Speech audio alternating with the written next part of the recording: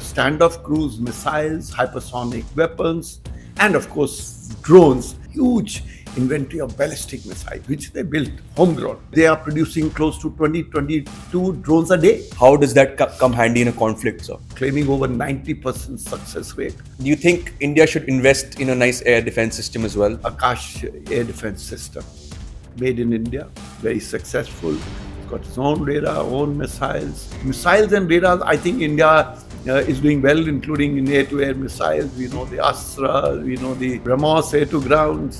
We are, I think, doing quite all right. Yeah. We bought the C-17, C-130, the P-8I, the Apache, the Chinook, the R-60 helicopter. So one thing we are missing at the moment in air power is the 5th generation jets. Pakistanis might manage to get their 5th generation fighter Before either us. from China or from Turkey before us, and that'll be a very embarrassing position. So therefore we have to get our act right while we are working towards that Atmanirbharta, which is crucial. If you want to be a superpower, you have to be Atmanirbhar in defense for sure. There's no doubt about that.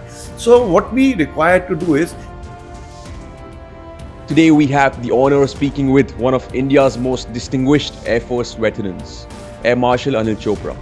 A pioneer of the Mirage 2000 fleet, test pilot, and an expert in air power and strategic issues, Air Marshal Anil Chopra brings decades of experience, insights, and vision in military aviation and defense. In this conversation, we dive deep into the future of air defense, the evolving role of drones, and how air power is redefining global conflicts.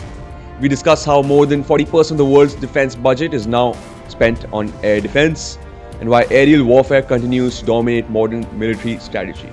Air Marshal Anil Chopra shares his take on India's advancement in air defense, including the Indigenous Akash system and what the future holds for India's air capabilities. We also touch on stealth technology, the future of urban air mobility, and how climate change initiatives are shaping the aviation sector.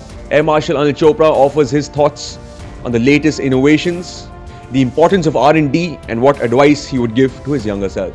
So whether you're a defense enthusiast, an aviation geek, or simply curious about India's strategic power, this episode is packed with insights you wouldn't want to miss. So without further ado, let's get started.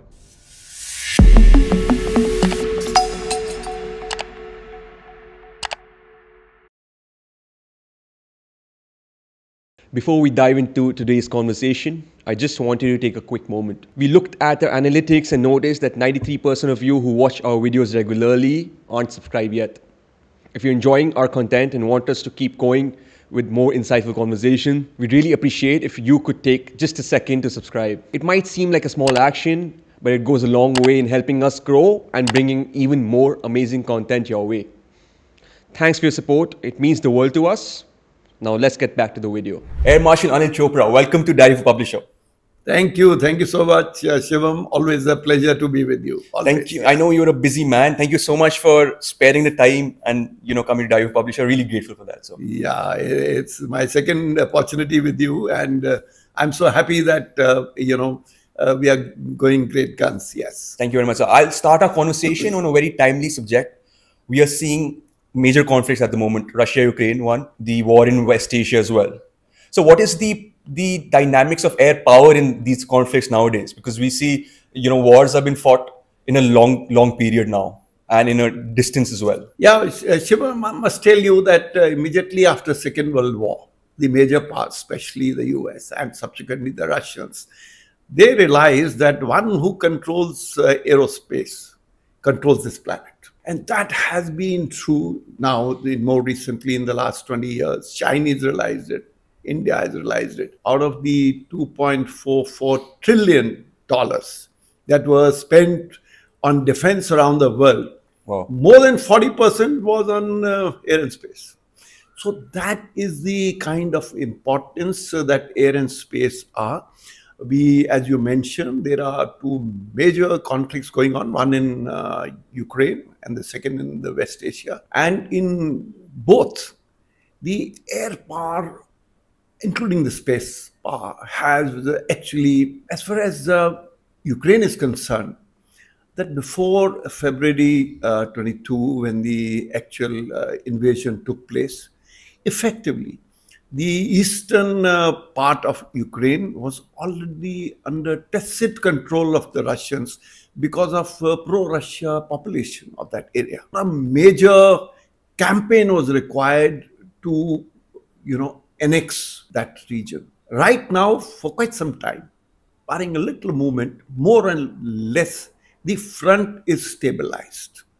That means around 20% of Ukraine territory is with the Russians. But the war is continuing. And where is the war taking place? Not much movement on the ground, all in the air. Now, of course, we saw in the initial part of the war, space has been used for communications, for intelligence, and there have been attempts to jam the satellite links, jam the GPSs of the weapons, of the platforms. And there have been, of course, bulk of the weaponry that has been fired is air-launched cruise missiles and drones. We also saw that cruise missiles were used against Moskva, the cruiser, which was sunk by the Ukrainians.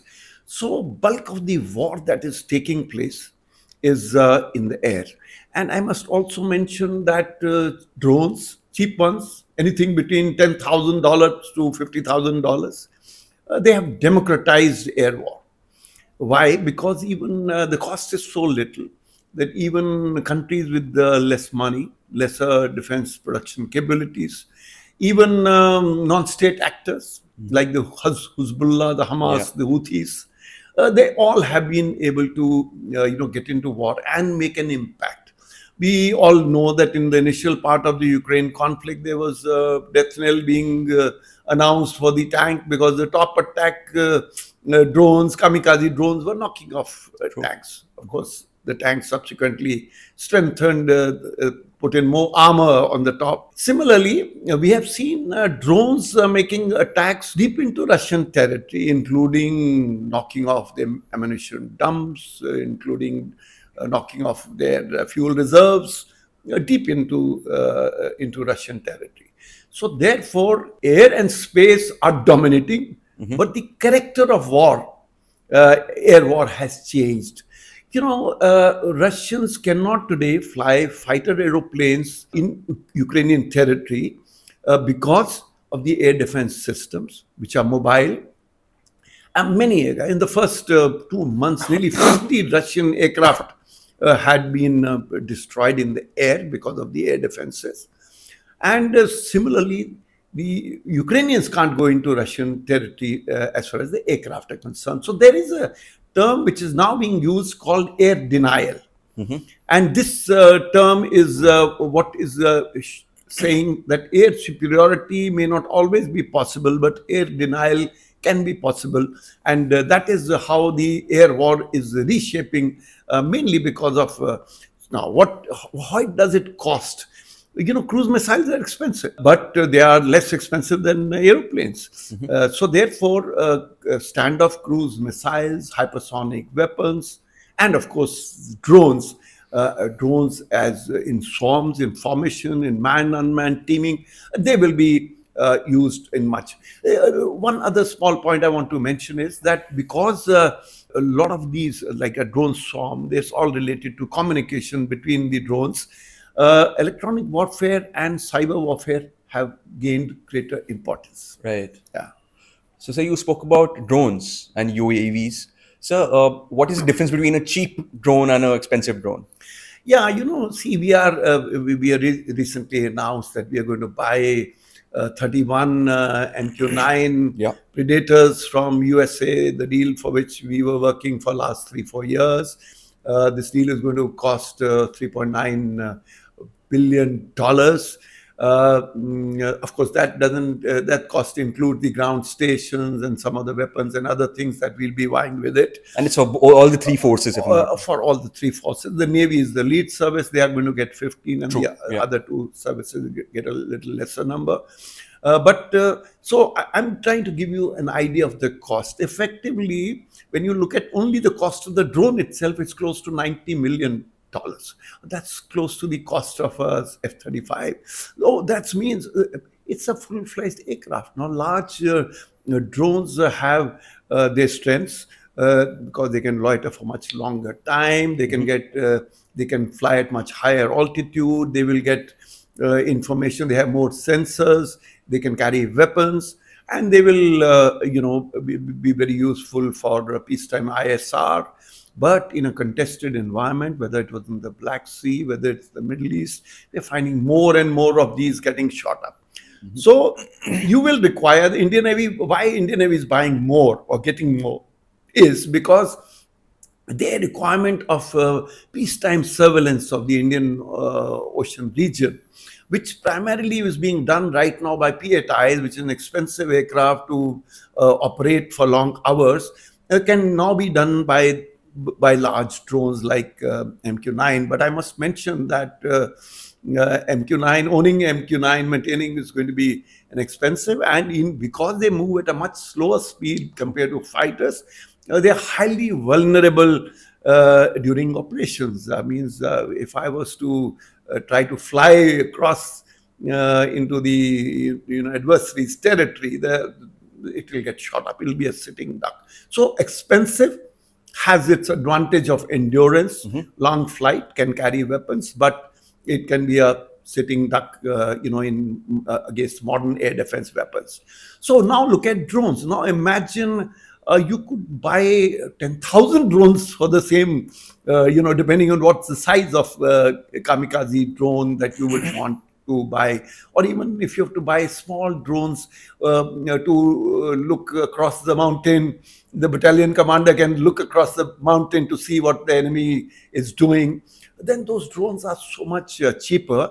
And the kamikaze drones, which can have also reasonably good range. They could be a propeller engine, could have jet engines. They could be much cheaper. You can buy in much large. So ultimately, you need a great combination. I must say that the US Air Force themselves have realized this, and they are investing less and less on large drones and much, much more on smaller drones. Yes. So when it comes to cheap drones, Iran is a great manufacturer. Yeah. And Iran is in an active conflict with Israel as well.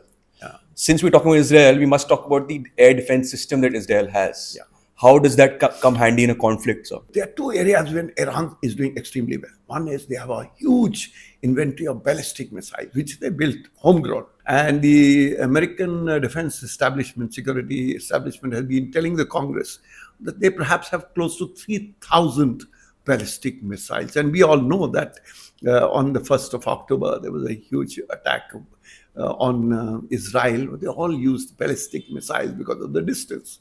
And ballistic missile, we know that it goes into space and then comes down and then hits the target.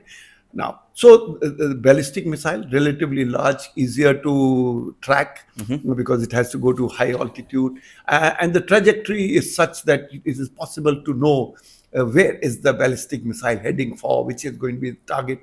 And so the air defenses must. And the second thing they got is the Shahed 136 drones, which they are producing close to 22 drones a day. That's the level of production. In fact, the Russians have asked them to set up a factory in Russia to build these drones, because the Russians have bought a large quantity of these drones, are using in Ukraine. Yeah. So coming back to Israel, now we know the Israelis have got the best, one of the world's best air defense systems, whether it's the very high altitude, long range Arrow air defense system, then there's this David Sling, and much closer is the Iron Dome. And of course, even closer, they have got close-in weapon systems. They also have directed energy weapons systems. So Israel knows that they have got threats all around, and they were very conscious. And right from the word go, they have invested hugely in air defense. And the number of Iron Dome systems they have got is phenomenal. And it's a layered air defense. That at different ranges, there is a different missile or an interceptor and a different radar that's being used. So yes, general figures that come out from the Western sources is that the Israeli air defense systems are doing exceedingly well. They are claiming over 90% success rate. Of course, this success rate, in case of drones, You have to also jam the drone GPS and various, other sensors, including blind the IR head or even their cameras. So a combination of things are required, and that's what the Israelis are trying to do. You must remember that Iran can use ballistic missiles. Not easy for them to use cruise missiles, because cruise missiles fly at a much lower altitude, and they have to fly through other countries before they reach Israel. We know that there is a distance, and Saudi Arabia and Iran are not great friends, and they won't let them fly across.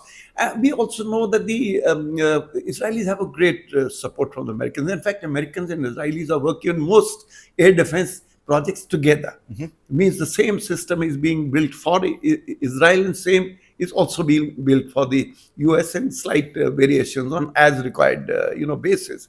So therefore, and the Americans are sitting in large numbers. They are sitting in Jordan, they are sitting in Saudi Arabia, they are in Qatar, they are in Syria, they are sitting in Iraq, they are sitting all over. So there is this combination. But yes, the basic point is that Israelis have got a great air defense systems. They need them, and they need them because of the kind of threat they are facing as a small country. Yeah. So even India has threats from our neighborhood, China and Pakistan. Do you think India should invest in a nice air defense system as well, similar to Israel? I know it's an expensive deal, but do you think it will be important for us to invest in? Yeah, Shivam, we already have clearly invested in large number of air defense systems. Now, let me explain. We have our own Akash air defense system made in India, very successful. Got its own radar, own missiles. We have bought the S-400s from the Russians.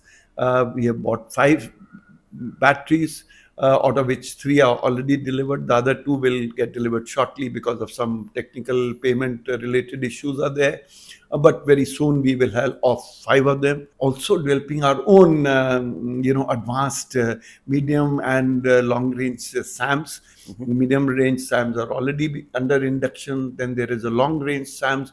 So ultimately we will have SAMs covering up to 360, 400 kilometers, which is very good. I think in the next 2-3 years, we'll have the long-range SAM also being inducted. The MR SAM is already being. So we have a great program. And of course, earlier we had the SAM-8s, we had the Russian SAM-8s, we had the Pechoras, which have done well. We have upgraded them, and they are still with the armed forces, all the Army, Navy, Air Force. All 3 of them have got. So therefore, we are very conscious of what we are doing as far as air defenses are concerned, and the program is well in place. We are also doing well in radars. Mind you, all these SAM systems require good radars. You require a long-range surveillance radar, then you require a fire control radar. So all that we have already got, and work is in progress. I can say with pride that missiles and radars, I think India is doing well, including in air-to-air missiles. We know the Astra, we know the BrahMos air-to-grounds. We are, I think, doing quite all right. Good to know, sir. I wasn't aware about the India's air defense system. Yes. And so India has also come a long way since independence. It's been about 80 years since independence, and we've been seeing a gradual inflow of a lot of investment. You said $2.4 trillion is what the world spends on military. On military, yes. And 40% is aerospace. Yes. How much of that 40% is by India, sir? Yeah, firstly, I must tell you, as you rightly said, at independence, we were, 250 years back. India and China had nearly 50% of the world's GDP.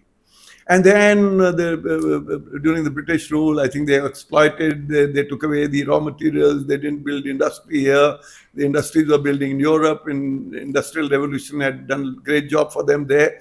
So at the time of independence, we were at 0.5% of the world's GDP. That's all.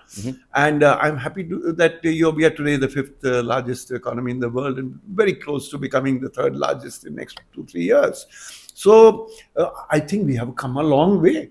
We Indians have a tendency to keep looking at our own selves with a myopic, negative, thoughts, and always finding faults with our own self. But I think if you look at the big picture, we are doing extremely well in. We're the fourth largest military and fourth largest and most powerful military in the world. In fact, purely in numbers, the Indian Army is the largest army in the world, even larger than China.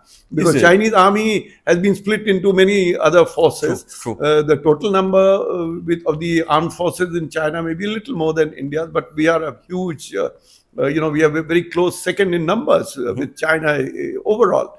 Though in power index wise, we are number 4, and between 3 and 4, there's a little largest gap. That means because China is, doing certainly better than us on that count. So we are doing well. Our industry is catching up. We are now having defense exports. We are coming up the ladder in terms of the total exports that we are doing. Defense production is going up. 1,75,000 crores is a good figure for defense, out of which 25,000 crores are exports, which is going to happen next year. We are coming up in a in a big way. We have made the LCA, which is a big success. It's a modern aircraft, and if we succeed in LCA Mark II and the AMCA in the times to come, which I'm sure we will, we are on the high table, global high table. Right. We have already earned ourselves a place in the UN Security Council. It's just a matter of time that the world will have to announce, because they can't wish away India anymore. Yes. True. Yeah. So one thing we are missing at the moment in air power is the 5th generation jets. Yes. You want to tell me a little more about the 5th generation jets? Yeah, firstly, I must tell you, what is a 5th generation jet? 5th generation jet has certain traits. What are the important traits is stealth. Stealth means it's radar, IR, visual, various signature is very low. Very low means that a F-35 could have a radar cross section equivalent of a tennis ball or something like that, as little as that. The advantage of having low signature is that the enemy sensors will not be able to see you till very close. And that close could be that you have already fired your weapon and turned around, and you are not being seen. So therefore, I think 5th generation technologies are important to master. But the other side of it is to make a stealth aircraft very expensive. R&D of years, and also to maintain stealth is very expensive, not easy to do. How does it aircraft become stealth, sir? Yeah, so stealth is done by many means. First is to design the aircraft at design board stage itself in such a way that its entire body shaping is done, that it has least radar reflective materials. I see. Then you can put additional paints on the aircraft surface, which will absorb the radar energy that's going to impinge on it, the enemy radar. Then how you design the intakes, that the engine, when it's rotating inside, is like a wall, and it is doing reflections. Similarly, the exhaust nozzles, they have IR signature. They also have radar reflections. Also, there's some moving parts. If I was to hang tanks or weapons under the belly or the wings, they're all going to add to the signature. So you will have internal base. So you'll have special engines. The engines will be embedded in such a way. The exhaust nozzles, the intakes, there are very many things. Even the canopy of the aircraft will be such that it's not reflecting too much of radar energy, or even for that matter other. So this is how the stealth aircraft are designed and made. And as I said, it requires years of research. And our own case, we are making the AMCA, which has been approved by the CCS. The Cabinet Committee on Security has approved X amount of money. It's in public domain. And work is already on. The design is more or less frozen. The metal cutting has started, but it takes a long time. We all know that the LCA first flew in 2001, and we are today in 2024. And in 23 years, we have only 40 odd LCAs, with the Air Force. Total built, including the test aircraft, are only around 50. So therefore, it takes time. But I'm sure that now that India has a financial muscle, and we have more access to technologies within the country and from abroad, we hope that we will be able to hasten the LCA, the LCA Mark II and the AMCA stealth aircraft. Yeah. How soon, sir, according to you? Yeah, I will tell you, I'm a realist. I'm a proud Indian. I'm a nationalist person who, wants India to be proud and optimistic. But I also feel that we must be real. The DRDO, the people who are working on the ADA, who's working on the AMCA, they themselves have said first, flight timelines will be past 2030. 2030. They are talking of service induction around 2035. My personal gut feeling is that it could be closer to 2038 that it will have a service induction, and that means only 14 years. And 14 years is not very long time. It's seeing not. the development of the the other aircraft that we've had, and there are issues. We haven't. We are initially going to fly the AMCA with the engine F414G, F414 engine, which may not be the ultimate engine because we ultimately need a stealthy engine, on the aircraft. So therefore, there will be issues. Maybe the first one or two squadrons will be less stealthy than the ones which will follow subsequently. But so there are issues, but I think that is the kind of timelines, service induction of AMCA, not earlier than 14, 15 years from now. So one way is to manufacture our own stealth planes. Another is a technology transfer. Do you speculate any technology transfer from countries like the US or even Russia for that matter? Yeah, you see, there are two aspects to it. Firstly, there are only 3 countries in the world who have made the 5th generation aircraft. USA, of course, they made the F-22 much earlier, 2005, and the F-35 more recently. But over 1,000 F-35s are already flying in 17 air forces of the world, mostly their Western allies. And numbers that will come up in F-35, phenomenal, because the orders are increasing, and the production is at around 130 to 140 aircraft a year is what is the production currently, F-35. And maybe they'll have to increase it to meet their requirements. Now, the Americans have not offered the F-35, but they will perhaps offer us some technologies for our AMCA. Why they have not offered us F-35 is because we have bought the S-400. And the Americans have said that anybody who buys S-400, we cannot sell the F-35, as they refused to Turkey earlier. And the reason is because they feel that the radar and sensors of S-400 will be able to capture a lot of data of the F-35, and which is not good for them. For them, yes. So this is the current position, but America needs us as much as we need Americans. We need their technologies. They need us as a friend. Their whole Indo-Pacific strategy cannot move without India being the main linchpin or the anchor for that strategy. And so therefore, I have a gut feeling that at some point we will be able to convince them, if we decide as a country that we must have an interim foreign 5th generation aircraft, maybe 2 squadrons, 4 squadrons, till our AMCA becomes fully operational, which, as I said, would take about 14 years. In which case, there could be some back channel negotiations.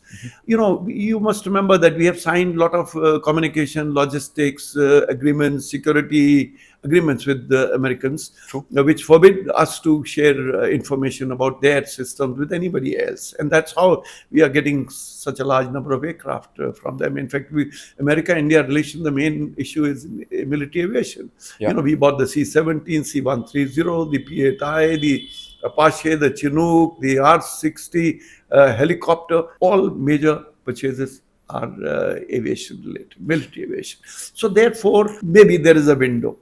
Now, the other windows are the Russian. Does Russia have 5th generation jets? Yeah, they have got Su-57. As of today, they have 42 of them.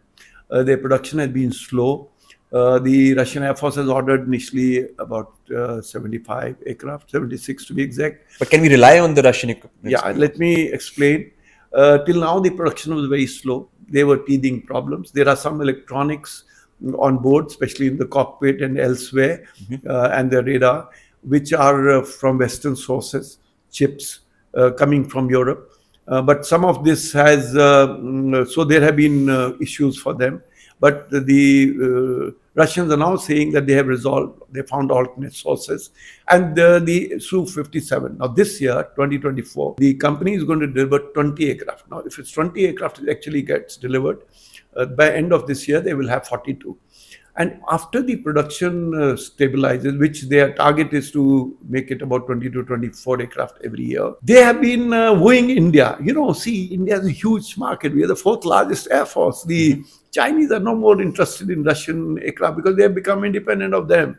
The Western world will not buy. No other country can afford a fifth generation aircraft. The only country that can afford and is a friend of Russia is India. And therefore, you remember many years back, we had joined the fifth generation fighter aircraft project with Russians. But for technical and work sharing reasons, we had come out of that project in 2018, 6 years back, after having spent nearly $250 million in it. Right. But we walked out of that project because the requirements of Russia, the Russian economy, and various other things were reducing the scale of the whole project. But things are changing now. You know, the Russians are still wooing us. In the last Aero India, last, Defense Expo, they have been coming and talking and hinting that, okay, our problems have been solved. We should go back to them, but that's a issue that needs much more greater deliberation, discussion, because we have the other reason why I'm not sure if we should go to the Russian side is because 60% of Indian Air Force is already of Russian origin. You want to put more eggs in the same basket is an issue. Ultimately, the best basket for India will be Indian basket, which I hope that in next 15, 20 years becomes closer to 40% with more LCAs, and other aircraft coming in. While we are working towards that Atmanirbharta, which is crucial. If you want to be a superpower, you have to be Atmanirbhar in defense for sure. There is no doubt about that. So what we require to do is to identify, do we go the Russian way for 2 squadrons? If at all we have to go. Third country is China, so we can't buy from there. So that is out. Yet another option which I have been considering and writing about is to have a non-stealth option with larger numbers. For example, Rafale. Rafale is a front hemisphere, stealth aircraft, 4.5 generation. And the French Air Force has decided that their own 6th generation aircraft, the FCAS, Future Combat Air System, which they are doing jointly with some European countries, has got delayed. So they have coming out with better versions of the Rafale. The Rafale F4 is entering the French Air Force. Rafale F5 will be a much advanced, they would have imbibed a large number of 5th generation technologies. One choice is that in any case, Indian Air Force is short of fighter aircraft squadrons. We are down to 31 fighter squadrons instead of 42. And our own, which is the authorized figure, and our own production numbers of the LCA Mark 1 and 2 are still, to catch up. And we required in interim some, squadrons to be imported. And the Indian Air Force has been talking about 114 MRFA aircraft for last 6 years. But the request for formal proposal has not yet gone out. So one possibility is that either we must get a 5th generation aircraft, 2, 3 squadrons, 4 squadrons from either the Americans or the Russians, or we induct more high quality Rafale variants like the F5. So how the architecture works out, how the India's security establishment looks at this whole thing would have to be. I must mention that the Pakistanis have already announced, they're already talking to the Chinese for the J-31. J-31 is a smaller 5th generation aircraft of the Chinese, which is already flying, but work is still to happen. More work has to happen. And the Pakistan is also very closely working with the Turkish. The Turkey has also got a 5th generation program, which has just started. The first flight has just taken place. And it looks somewhat like the F-35. And the Pakistani technicians, 200 of them are sitting in that Turkish aerospace industry right now, working jointly with them. So there is a possibility that the Pakistanis might manage to get their 5th generation fighter either from China or from Turkey before us. And that will be a very embarrassing position. So therefore we have to, get our act right while we accelerate AMCA, we must also see if we have to have an alternate option. Yeah. So you mentioned France as an option for 4.5 generation. Our NSA Ajit Dovalji went to France and made a deal. Do you think that deal would comprehend? No, I'm not sure what exactly is the deal, because in public domain it is not very clear. Yes, what has happened is that the Indian Navy is going to get 26 Rafale M. M is the marine version of the Rafale. Now, I have always believed that, we already have so many types of fighters in the Air Force. We can't keep having another inventory. I was going to come to that. We have got 36 Rafales in Indian Air Force. We have got 2 fighter bases. We have got place for more bases. We have already paid one-time, India-specific modifications. We have already paid for it. So it is, India must take a call that if we are going ahead for 26 Rafale M for the Navy, and if we were to do that 114 also in a government-to-government deal with France, we'll get a better deal. Maybe we'll be able to cut down the price. Subsequently, also to make in India will be so much easier, because we will have the advantage of numbers. If 114 plus 26 means 140 aircraft use, is a worthwhile number to make in India. Right. So therefore, this is an option that we perhaps need to, look at very seriously. And I'm sure people in the security establishment are aware of and conscious of this as an option, to be exercised by the country. So, as you said, the NSA had gone to France, and I'm sure some. Of course, in that visit, the much bigger issue was also to discuss about Make in India, for India engine with Indian intellectual property rights. Yeah. So while India's come a long way, we still lack a lot of public-private partnership in terms of technological advancement, research and development. What would you say would be the solution to that, sir? Because we've been seeing that India is lacking in terms of R&D at the moment, sir. Yeah, see, first thing I must tell you that the government of India, and I say it with great pride, that the way they are driving Atmanirbharta, it's really, really very serious. And especially in defense, there are very clear instructions to DRDO that everything has to be now open to private sector. Means all the technologies you are developing, find private partners and join them with you. So that is one. That is DRDO, all public sector defense companies, they are all being asked to get more and more items that must be sourced from within the country, and to take. I'm also happy to say that, Adani is a big company with lots of money, one of the biggest industrial houses. They are making UAVs. And they didn't wait for Indian orders. They started making UAVs. There's a joint venture with Elbit in Hyderabad. And their UAVs are being sold around the world, including to the Israelis. So that means the big Tatas are huge. They're making F-16 wings. They're making C-130 fuselage. They're making the cabin of the Apache. They are making large number of systems for global customers. That means the capability and a large number of private companies. There's a private company which makes Su-30 wings and fins. There are private companies which are making LCA, central fuselage, front fuselage and rear fuselage. They are all, we know their names. They are in public domain. So there is a lot of work going on today in private sector. Private sector is also easier for them to raise money. They just need hand-holding. They need some confirmed orders so that they can raise the money. And it is already decided that in AMCA we are going to have it's going to be HAL, ADA and a private partner. It is already decided. It's now C295 is being built in India by Tatas. It's a private company, and initially only 40 aircraft are going to come, have been ordered, but they could tomorrow be much larger numbers later on with more variants. So therefore, private sector important. And I must also tell you, in the government sector, the salaries are as per the government structure. That means the head of DRDO cannot get more than the cabinet secretary of the country. So therefore, similarly, there is a structure down below. But if you really want good talent and good CEOs and good, corporate culture, then you have to, the corporates have an advantage. They're easier for them to get technologies from abroad. So there is a need for a mix and match, which I'm proud to say that process is started and it is evolving. And I'm sure that in coming times, private sector will be big. You see in drones, there are more than 100 drone startups. Bulk of the orders in drones are all going to small companies, startup companies, and they're all, trying to quickly indigenize most of the stuff that they are trying to sell. So I think we are on a good track. It's just a matter of time. Good to hear that, sir. Yeah. So when we speak about Indian Air Force, we often neglect their soft power. Their soft power when it comes to nation building.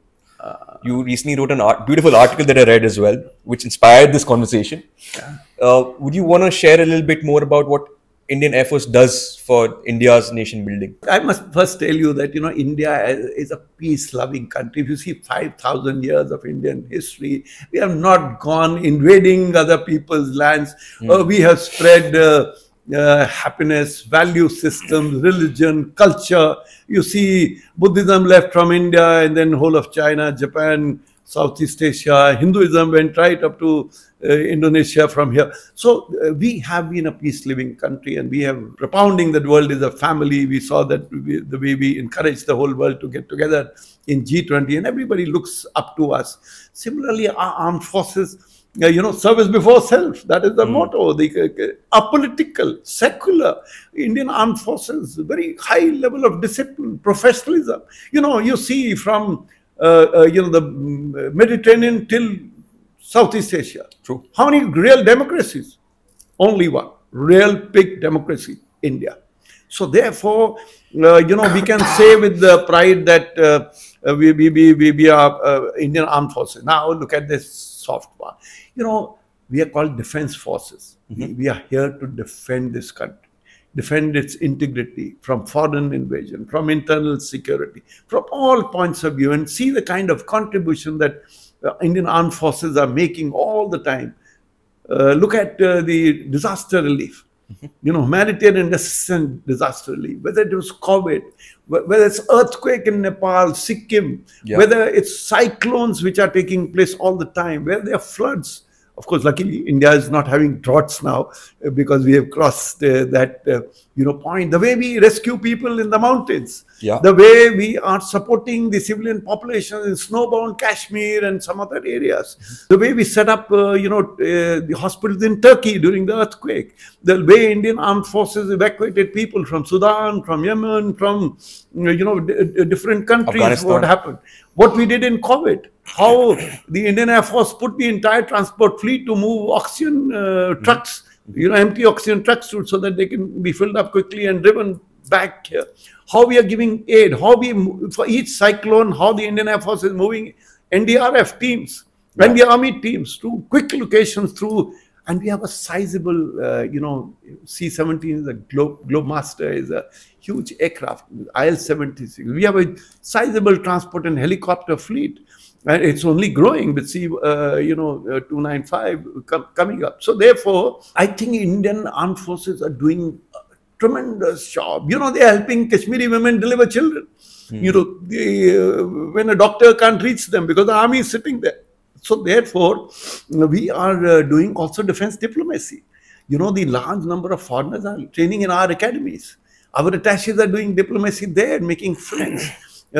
Navy is doing port calls. Indian Air Force and Army, Navy are doing air exercise and other exercises with a large number of the countries in the world.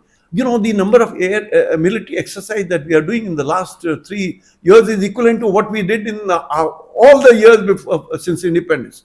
This is the kind of engagement we are doing. True. It's important from interoperability point of view, but it's also for soft power. We are making friends. A squadron leader makes a friend with a major from another country. When they'll grow up and become air marshals and generals, they'll be an asset to each other. They'll correspond with each other. So like that, people who come to NDC and Staff College to training and into various academies of the 3 services, there are bondings, and this is a tremendous amount of soft power. The military is doing a part of nation building all the time, and see the kind of pride the countrymen have. I mean, all the surveys are clearly pointing out that the Indian military is the most respected institution in the country. So that itself shows that how we are. And Sagar, security around us, with the initiative of the Prime Minister, that we are going to look after the security of the region. We are supporting Bangladesh, Sri Lanka, Myanmar, Maldives. We helped them get out of a coup. We subsequently, in their water crisis, we, dumped a few hundred thousands of drinking water with them. And notwithstanding the little differences that we might have had with them in the recent because of a change of government, but we are already seeing that their Prime Minister has come again, the President has come again to sort of seek India's help, because they can't live without us, because we are the security and assistance providers in this region. So I think India is Indian soft power, military power is doing exceptionally well, and all the Air Force, of course, as the Sarang and Surya Kiran teams which are going around the world at air shows and otherwise displays to promote the professionalism and skills of the Indian Armed Forces. Yes. So, do you think there has been a transition in terms of? There's climate change also is a problem at the moment, like you mentioned in your article. What kind of initiative is the IAF taking in terms of changing the way they use their resources? Yeah, climate change, not many people till very recently were very clear that climate change and security have a direct linkage. Climate change, if the coastal areas, the sea level rises, coastal areas, get covered up, the land, the mangroves go, the people migrate inwards. Migrations have their implications. There could be a drought somewhere, there could be excessive flooding. All these calls for migrations. If the Himalayas will denuded, there will be shortage of water. Tomorrow there will be water war in the region. We all know that 2 years back the Pakistanis had flood, 1/3 of their country was underwater. So my contention is climate change has its dynamics, and climate change, and we have become conscious. Now, mind you, the aviation contributes only 2% of the global carbon emissions. 60% is contributed for generating electricity. You must know. Yeah. Ordinary people don't understand this. Everybody is all the time pointing at aviation. But the aircraft emits a lot of carbon as well. Yeah, How do you does. But that's why I'm saying that all aircraft, military and civil put together, the world only total emission is 2%. But even in there, we are going for hybrid fuels. The Indian Air Force has already tested on an AN-32 hybrid fuel. That means not necessarily a fossil fuel, but a fuel which is generated from biogas. Yes. So like that, we are now look at this. Each of the airfields are an ecosystem by itself. Every airfield we have solar systems. The first one of the biggest case was of the Kochi International Airport, which totally more than 100% electricity consumption is from solar. So Indian armed forces are much more conscious. They are doing waste management, electronic waste management, the waste management, oils and lubricants, because our aeroplanes use them. And we are trying to help the country in getting alternate energy sources. So I think we are extremely conscious. The militaries are. The Indian Army is cleaning up high mountain areas where expeditions are going. They are cleaning up places around them, especially True. Siachen Glacier, huge initiative by the Indian Army to pick up waste, clear the place. So we are very environment conscious, yeah. In terms of commercial flying for us civilians, I'm sure you follow a lot of new trends and technology advancement.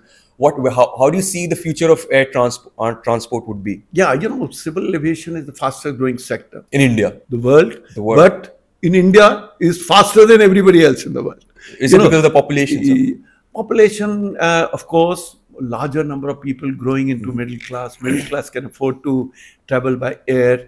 As the economy goes up and the population, we are number one population in the world today. So therefore is civil aviation. Now in civil aviation, the initiatives are much higher. It's cost. You have to reduce cost. And plus there are international norms that have been set for reducing carbon emissions. So the engines have to be more efficient. They'll save them, the company, the fuel. Big chunk of the operating costs, the fuel, for the airline. So the engines are becoming much, much more efficient world over for the airliners. And, the whole ecosystem at the airport. It's not just the fuel. There's noise pollution. When the approach path, there are the colonies below. You have to make sure that the paths that the aeroplane follows during approach is steeper, efficient as well, and has a less noise at those low power figures. So you have to look at the approach roads to the airports, because they're going to cause pollution. So you have to look at a very, very big ecosystem. And I must tell you, as the battery technologies have started improving, there will be more electrical aircraft in times to come. Hybrid fuel, hydrogen-based fuel, all coming in a big way. Urban air mobility is going to be mostly battery linked. And therefore, in times to come, the civil aviation is very conscious of not only cost cutting, but also cutting emissions in a big way. At the amount of waste that gets generated at a civil airport like Indira Gandhi International Airport, phenomenal. Yes. Number of people eating there, number of electronics that are being used, and the oil and lubricants, and everybody is operating battery operated buses on an airport. There is no vehicle in the airport which is now fuel based. Mostly they're all battery, because again, everybody is conscious. So I think civil aviation is will make sure that the environment part is looked after. Yeah. What do you take on the flying cars that we speculate in the future, sir? Yeah, that's what I said. Urban air mobility. Not only urban air mobility, which the Prime Minister has said, that in next 2 years we will have urban air mobility. Means I should be able to go from Gurgaon to Faridabad, not a helicopter, maybe a drone kind of a vehicle. And Dubai is already tested without a pilot, unmanned air mobility. So therefore, and there are regulations being worked out. DGC already given out guidelines for urban air mobility. I mean, why should I spend 3 hours to go to Sonipat from Gurgaon? Of course, they are making expressways for that, but I should be able to go by, air, and things are being put in place. Yeah. Beautiful, sir. Yeah. The future seems very exciting.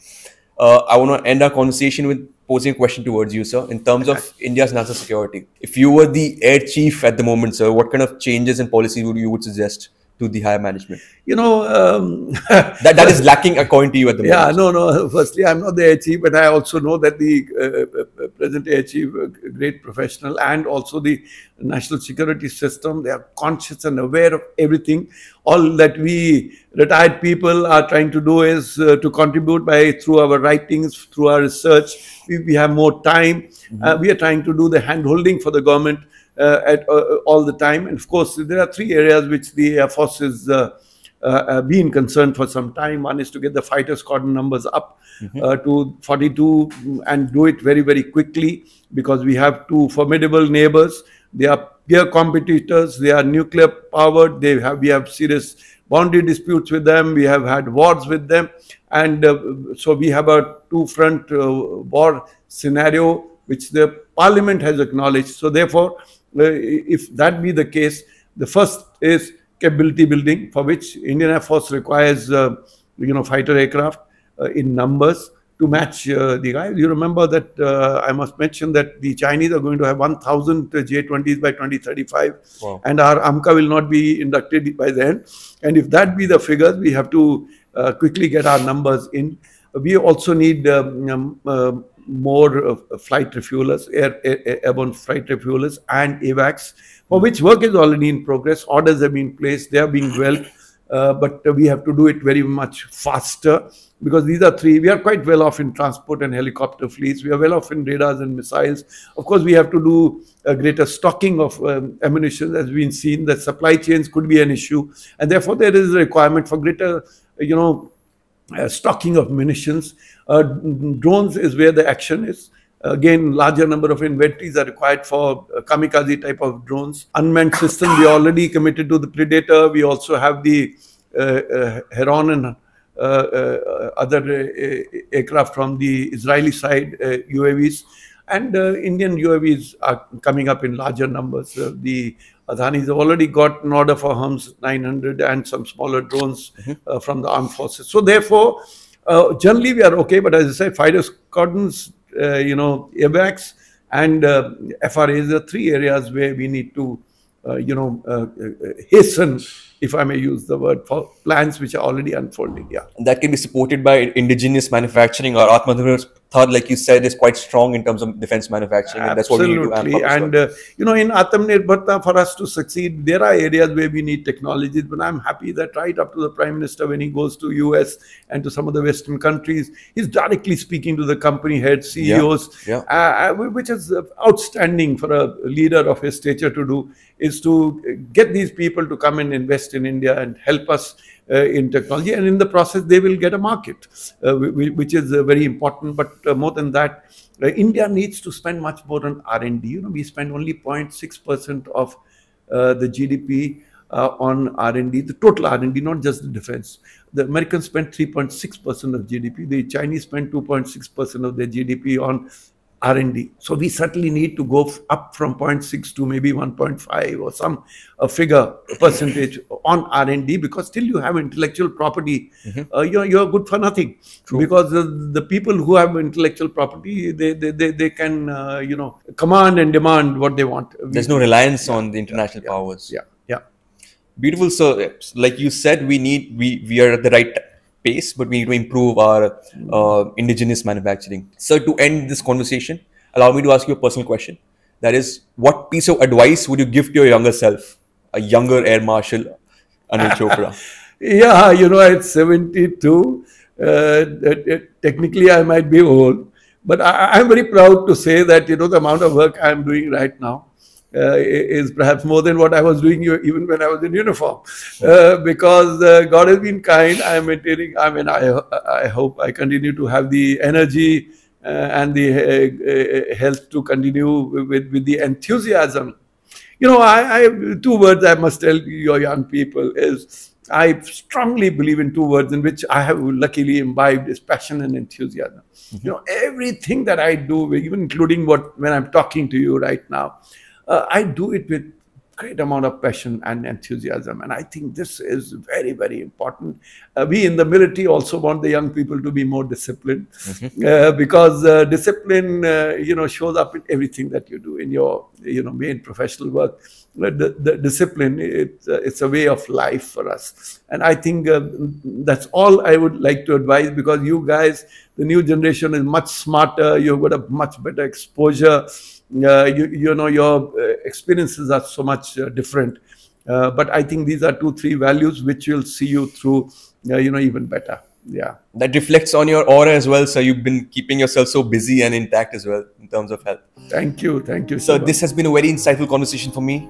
Thank you so much for spending the time, and I'm sure the audience had a lot to take from our conversation today as well. Thank you so much for spending the time again, sir.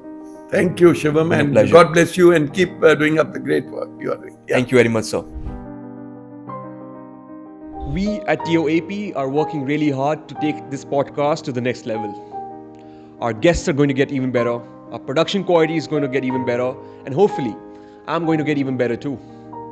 Most importantly, we are committed to being consistent and continue to do what we love the most. Until then, keep reimagining yourself and know that the power of change lies within you. Jai Hind.